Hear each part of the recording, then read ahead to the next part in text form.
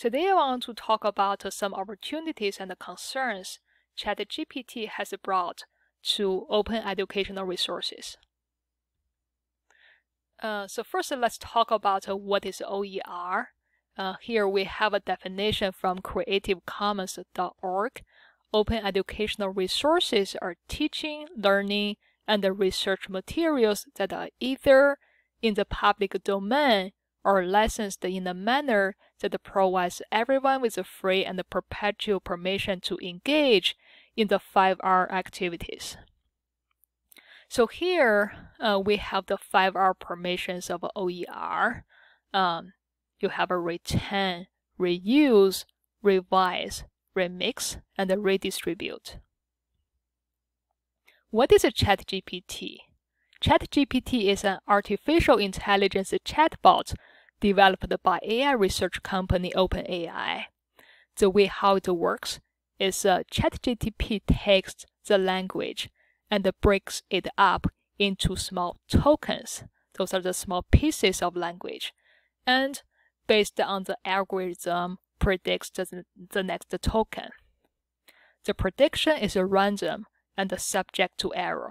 So there's no guarantee that what you get is accurate and correct.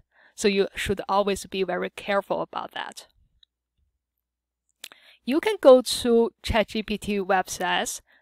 You can use their free version, version 3.5, or you can pay $20 a month at this moment to get a plus version. That is a version 4.0. The plus version is more powerful than the free version. So I want to show you some examples to talk about the opportunities ChatGPT has brought to OER.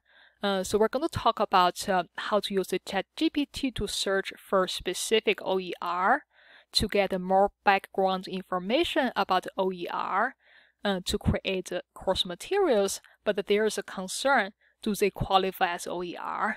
And also we can use the ChatGPT to evaluate OER. Suppose I want to find some open educational resources that are specific for economics. So I can ask ChatGPT, give me some open educational resources for economics. So here I have several resources that are specific to economics.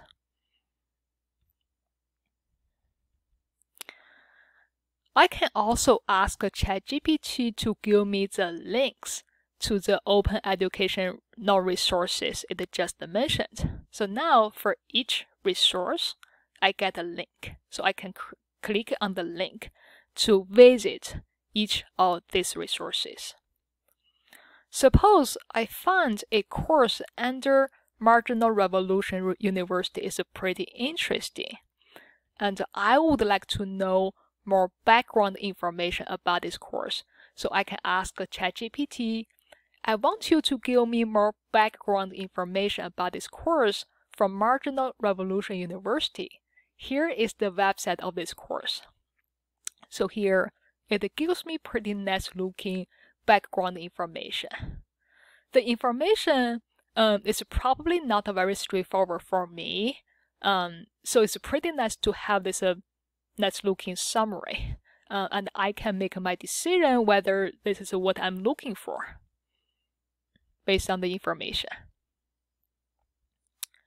And I also would like to see if there is a test bank for this course.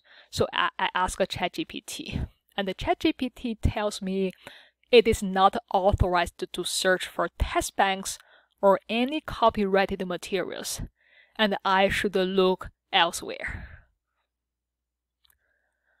But if I ask ChatGPT about some general test banks, I can get some answers. I ask, give me some OER test banks for economics. And it gives me some pretty general test banks for economics.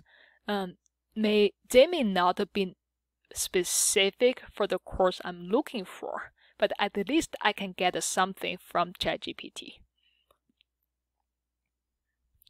But I really want to get something specific for this course. So I changed my question. Can you create the 3 multiple choice questions with answers for chapter 13, foreign aid? And the ChatGPT actually created the 3 multiple choices questions and answers. But as I said, we should be pretty careful about it because these questions can be wrong, and we should be cautious about it. We need to double check that. Or maybe I also want some explanations, so I ask, can you create 3 multiple choice questions with answers and explanations for chapter 13, foreign aid? So now I get not only the questions and answers, but some explanations. So you may want to ask, do they qualify as OER? And we will talk about this issue later. Suppose I want to know more about this chapter, so I ask, give me some description of chapter 13, foreign aid. So now it gives me pretty nice looking summary. So probably this information is not very straightforward to me if I'm looking at this course. So with the information, it gives me some idea what this chapter is about. And also, ChatGPT can give me some comments on this course. I ask, how do you comment on the quality of this course? It tells me it does not have a personal opinions or experiences, but it can give me some assessment based on available information. Based on what I see here, it seems that this course has a high quality and it is a pretty nice course for economics. But I want to know more about this comment. So where does this comment come from? I ask, can you give me a link to this comment? ChatGPT tells me it cannot because it was created by ChatGPT based on some available information. It does not exist elsewhere. So now let's talk about some concerns pretty briefly. The first is inaccuracy. As I said, the prediction is random, so there's no guarantee that what you get is accurate or correct, and you should be very careful about that.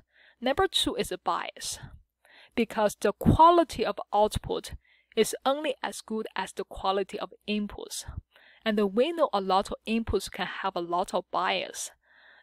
So the quality, so that can affect the quality of output, and we should also be cautious about that. And another big issue is the intellectual property issues. So remember the 3 questions created by ChatGPT. Do they qualify as OER? I actually asked ChatGPT that question. It tells me they are not automatically considered OER because they have not been intentionally created and licensed to allow for free and open use, sharing, and adoption by others. So in other words, they may not necessarily have all the 5R permissions. And I keep going on. Who has the copyright of materials generated by ChatGPT? It tells me the copyrights would likely belong to OpenAI, the company, and also who are running the language model. It also tells me if the materials are for educational purposes, we may still be able to use them under the current copyright law. And also, it is a case-by-case issue. So it suggests us to always look for specific terms for any materials generated by ChatGPT. So it's a case-by-case issue. I hope you have enjoyed this presentation. Thank you.